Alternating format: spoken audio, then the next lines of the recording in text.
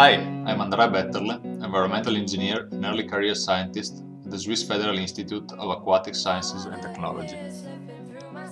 My work during the joint field experiment was mostly aimed to describe the water flow characteristics at different locations along the river Erpe. Hydraulic conditions in rivers are very important because they have a strong impact on aquatic exchanges.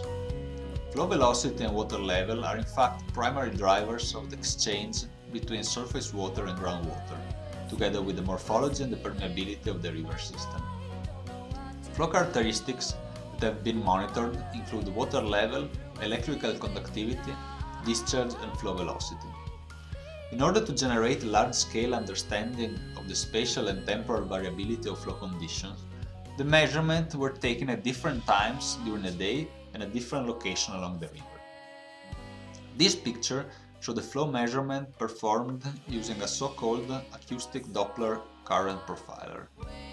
The device is a sensor carried by a small boat that is pulled across the river perpendicularly to the flow.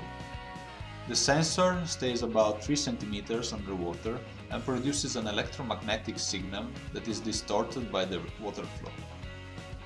From the distortion of the signal, it is then possible to estimate flow velocity.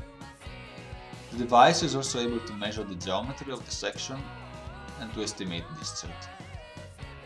The bathymetric capabilities of the instrument were also used to describe the morphology of the riverbed in a 10-meter long river stretch, where some passive samplers for chemical analysis were placed by Jonas McKechnie. The knowledge of the flow condition was then combined with the solute travel times estimated from electrical conductivity records.